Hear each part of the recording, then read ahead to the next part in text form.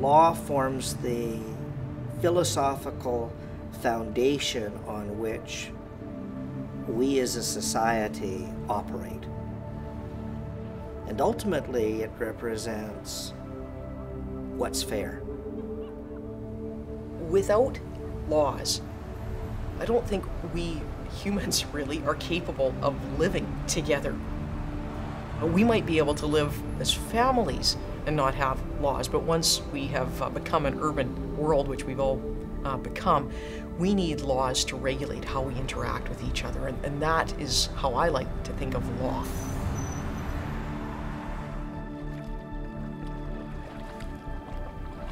If we start to realize that law affects everything we do, then we're more cognizant, we're more aware, we go through life more intelligently.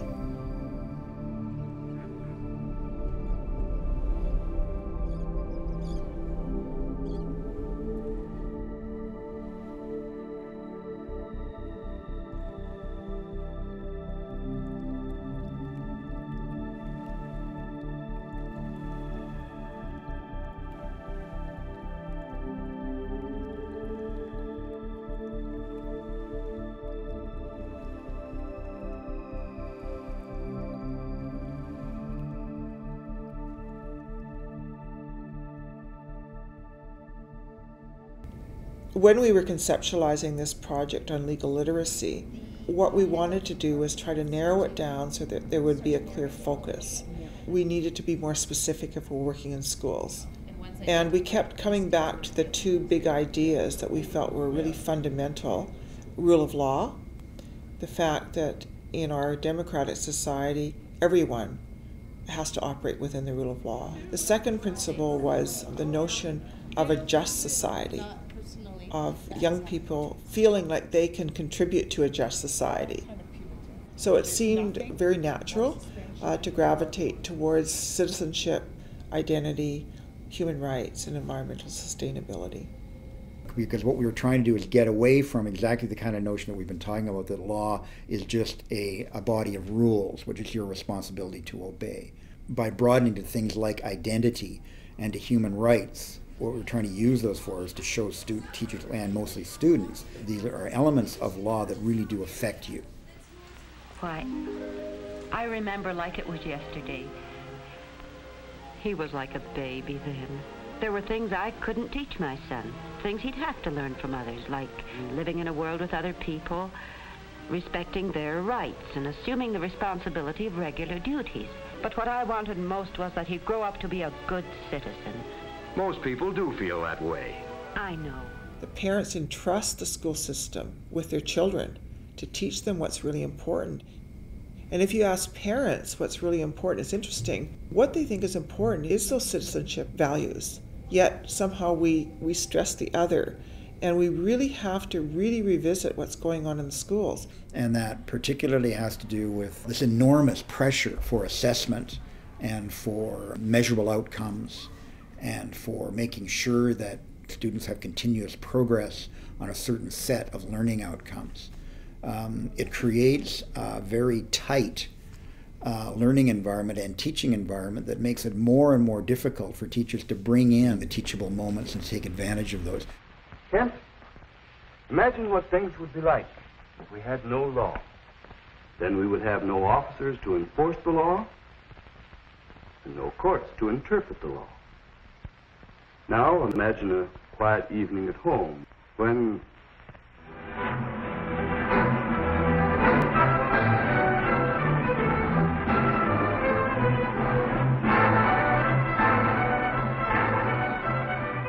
One of the issues that I think we have in our society is that when people think of law, they often think of people being charged with crimes, or maybe people getting divorced. But beyond that, people don't necessarily look at the regulation of how credit cards are used, or how mortgages operate, or how land gets transferred if you buy a house.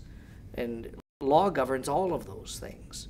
Well, that's part of the problem when you want to introduce law education into the schools. You probably shouldn't call it law, because there is that sense that law is the police, the courts, the judges, that law isn't what affects us every day, or it isn't about these big ideas of law's relationship to society and democracy. I see the kind of law education we want to teach in schools as being in 3 areas. Conceptual law, the idea that the whole democracy is shaped by the rule of law, these big ideas of law's role in society. Secondly, it's that law is practical. Law actually affects every single thing every person does every day, everything. And then I think the third area that we try to teach in law education is the idea of participation. We have to play a role in shaping the kind of society that we want, and law is a tool to do that. Burnaby Mountain is part of the Legal Literacy CELS project, and we have taken on the component of sustainability, which is one of the 4 legs of the Legal Literacy project. We have called this law from the ground up, and in doing that we have created an urban farming project that is part of a model for healthy schools. When we first started this and we wanted to start to grow vegetables, we couldn't. We're not allowed to grow vegetables because something could be in the soil or the food, and it was a liability for students to consume food that they had grown. It begins for them to look at policy and policy making and decision making, and what does that really mean and what does it imply? Who makes the laws? Why are those laws in place? And it's beginning to invite them to look at what is true citizenship. We go to the home ec classes, we give it to them, and so we are able to sell the salad to the students so they can be healthy. And then the composting became part of it, and how can we reduce by composting, but then how can we also create organic? Because one of the laws now passed in the city of Burnaby is no pesticides or herbicides can be used chemically. Well, we have a worm fertilizer, and we have a compost over there, and we've got worm juice that comes out, and when we dilute it and we water the plants, it acts as a really great natural fertilizer. Yay, my garden will actually grow now. The marketing class took on looking at green business, and within that to look at this whole discussion as a business. How would we market it effectively? How would we begin to make the word spread throughout the school? The home ec teachers looked at all of the recycling and plastic materials in the school. How could we bring that awareness? And so they thought they'd put together a fashion show using only recycled materials. In building community with these kids, it's inviting them to look at citizenship, because they, as citizens, are working on these projects and they're beginning to ask questions. So at a real practical level, it's really important that young people learn about how the law can impact them, and it really does impact everything that we do. Most of the time it's in the background. It's like good health. If you're healthy, you don't think about it. If the laws are working well, you don't think about it. But when things don't work well, you need to know what's gone wrong and what can be done about it in a civil manner that is not resorting to violence. We hope in Canada, I think as citizens, that most of the time our laws are just. But history has told us that it's not always going to be that way, and we should look critically at our laws to make sure that they do tend to operate for the betterment of most people most of the time. So as our society evolves, we're constantly changing our laws. The decriminalization of homosexuality in 1969, with Trudeau's famous statement, the state has no business in the bedrooms of our citizens. As our society evolves and grows, laws change. That's one of the more critical functions of a democracy. It raises the whole question, for example, of civil disobedience and what the role of civil disobedience is. Well, it takes a pretty comprehensive understanding of the function of law to be able to make a case for civil disobedience, even though that's a long tradition in democratic societies and can be shown to have been instrumental in significant and important changes in laws. There was a time in this country when it was unlawful for women to vote, when they asked if the word persons in the British North America Act included female persons. That was a challenge of the law in order to push for gender equity and the right to vote and the right to participate in political life. Understanding how those normalized ideologies resulted in certain laws, I think, is really important to understanding the history of Canadian society. One of the more discouraging public events that I witnessed many times is people's judgment on civil disobedience is that it's breaking the law. You can't do that. You know, without really understanding the sorts of moral issues and moral judgments that you have to make to come to that kind of a conclusion. Just understanding that alone is a huge piece of legal literacy. Yes, as I gaze upon this great historic assembly, this unprecedented gathering of young people, I cannot help thinking that 100 years from now, the historians will be calling this not the beat generation, but the generation of integration. I think law-related education can play a key role in helping citizens feel that they have some power or efficacy in their society. If young people are taught in our schools how laws are made by governments, how they're enforced, and how they can be challenged if they think that they don't operate fairly, then we empower young people. I think all Canadians recognize that people participating in our communities, whether that be a small town or at the national level, is the key. My name is Jennifer Byrne. I teach currently a grade 6-7. I try to teach with a global education theme, trying to create empathy and a sense of responsibility for the world that the kids are already citizens of. This school's goal is around social responsibility. And so it was really about introducing what are some of the rights they have as students and matching responsibilities that they have as students. You have certain rights as children. You have certain rights as members of this school. But with rights come responsibilities. It's not just, oh, there's a global issue, it's really kind of scary if nothing happens. You actually have to now take a role.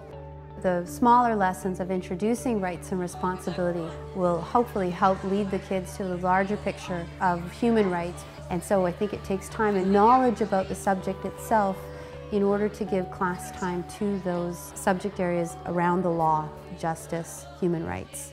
Well, certainly if you look at the Ministry of Education documents, those kinds of greater purposes are built into the goals of education. It's there. But somehow teachers and people working in the system forget those big ideas. They get bogged down by the day-by-day, and I'm not being critical here, it's just that there's so many day-by-day pressures. We all get forced into a model that we don't necessarily believe in. It's the idea that you have to prepare students for this exam that's coming up, which is probably just testing memory. It's not testing a lot of these big ideas, because how can you test them? And so I suppose what this project is doing is saying, let's revisit that dialogue of what schools should be about. The challenges a lot of teachers face are a curriculum which isn't particularly friendly. You have to be, I would say, for example, a very motivated and probably somewhat experienced teacher to be able to read the existing curriculum and find the spaces in it, which is one of the things which we've tried to do, by the way, in the project. Find those spaces within the curriculum that teachers can work with to bring legal literacy into their classroom. And the other big challenge is getting around this perception now that there's some things that are important in school and other things that are less important. And all of that being driven by this assessment model that focuses on numeracy and literacy. In the 1960s, curriculum for a given subject area was a few pages long. Teachers were empowered with the idea of interpreting those general guidelines and doing what was right for their classroom in their community. So we need to give teachers that opportunity to interpret curriculum rather than be too prescriptive. Now if you look at the curriculum, it's pages and pages and pages long. Why have we gone that route? We have a set curriculum in terms of points that need to be met, how we meet those points. We have some freedom within, and more points are added every year. No curriculum really is ever taken out. So in grade 6 socials, the justice system is mentioned, however briefly, thumbnail sketch. I've taken classes to the law courts before, but that's really been my own initiative. And I'm meeting a very, very small part of the curriculum by doing that. But by the time you're taking to go through the process for real learning, now you've reduced your learning time for all those other things that you were mandated to teach. So how am I going to strike this balance of spending more time on things that weren't given high priority? In recent years, there's been a real push to incorporate sort of a business model into the schools. So education goes through spurts. So in the early 1900s, there was a lot of talk about the fact that education should serve a greater citizenship purpose. There was also the notion that education should help create the kind of society that we want. So education served a reconstruction purpose, an idea that you help cultivate the kind of young person that will go out and say, this is what's wrong with society, we want to change it. Whereas now I think we have the mentality that we want to graduate people that fit into the workplace. This is very common now, that kids will be taking 2 sections of math every day and say to them, wait a minute, one of those should be on social, legal literacy, not just numerical literacy. I've worked in schools for many years, and I've worked at curriculum development for many years, worked from the perspective of trying to change curriculum at the top, and I've also worked from the ground up in working with teachers to change their commitment to help shape the curriculum that way. I've become more and more convinced that the best way to go is working with teachers directly, because they do have that control over their classroom, and if they are committed, they can look at curricula and ministry guidelines and look at it from the lens, because everyone comes with their lens, look at it from the lens of what they're committed to and passionate about. And that's where CELS is coming in. We're working with these educators to try to bring awareness to the educators, and then they can work with the students. And it can be sort of it can be actually a co-learning process. I'm here with the students that are taking my course. They were asked to participate in a mock trial. These educators had to perform the roles themselves. They played the roles of lawyers, they played the roles of witnesses, and they actually developed the questions themselves. And as a result of participating in the mock trial, they come to understand what's involved in the mock trial and more likely to do it with their students in the classroom. I think some people might stay away from this type of education because of the word law. And I don't think it should be something that scares them too much. And in that, if they could see that really what we're trying to do is bring up a lot of the social aspects of it, if they turn that into an environment that they could have a mock trial, what teaches the kids their rights and responsibilities and their roles in society, I think would be a great opportunity. And so the educators that were part of the course ranged from primary school teachers to secondary school teachers from all subject areas, all of whom are learning and have become committed to incorporating legal concepts and legal issues into their own classroom with students. And obviously mock trial is a wonderful way to do it. Really, it promoted critical thinking skills. I found myself thinking about things that I never would have thought of before. It helps with communication, it helps with confidence, thinking on your feet. It's been a great opportunity. It's really made me see the value of teaching about rights and responsibilities and of teaching law and education. Prior to taking this course, I had difficulty seeing how I could do that, particularly in the elementary school. I am a firm believer now that it needs to be integrated in the curriculum across the grade levels. And so one area that I think is ripe for expansion in terms of the public being educated about law is to help everyone understand all of the different ways in which the law affects their lives and is a part of the foundation on which they live their lives. The more that the public can understand how they all fit together, I think the better off we'll be, because often conflicts in our society result from people not understanding what the rules are. We don't have in our public education system enough attention on the issue of the rights and responsibilities that we have as citizens. Tommy Douglas, of course, is the great Canadian who spearheaded reforms that ultimately resulted in every Canadian having access to public health care. That is, in fact, development of law. What Tommy Douglas did was, as a politician and as a government official, he, along with many other people he obviously worked with, saw the benefit of having public health care in the province that he was in, and it ultimately spread across the country. He used laws to achieve that vision that he had. And the significance of that, I hope for young people, is this. If you have a dream, if you have a vision about what you would like to do as a young Canadian, you need to understand how you can use the law to achieve those things.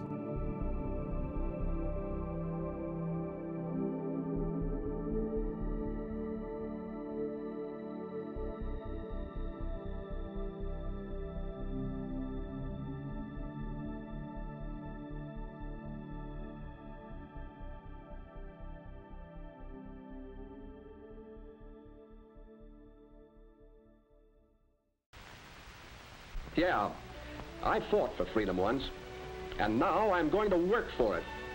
I'm behind our schools from now on, and I'm backing education 100%.